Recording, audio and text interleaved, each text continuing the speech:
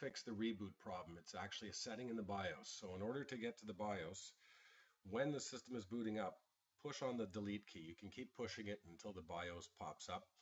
I'll go through that process with you right now. So I'm just going to reboot here. What I do normally, as soon as it shuts down, I start to push the delete button, and that will bring up this BIOS window. So we're going to want to go over to advanced.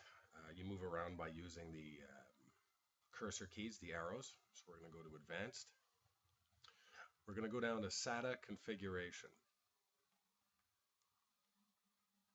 Push, oops, wrong one. Sorry.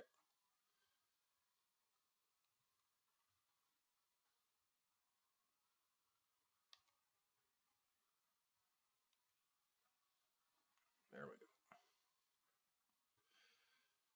And we're going to want to go down to SATA mode selection. Now, yours is probably set to AMCI.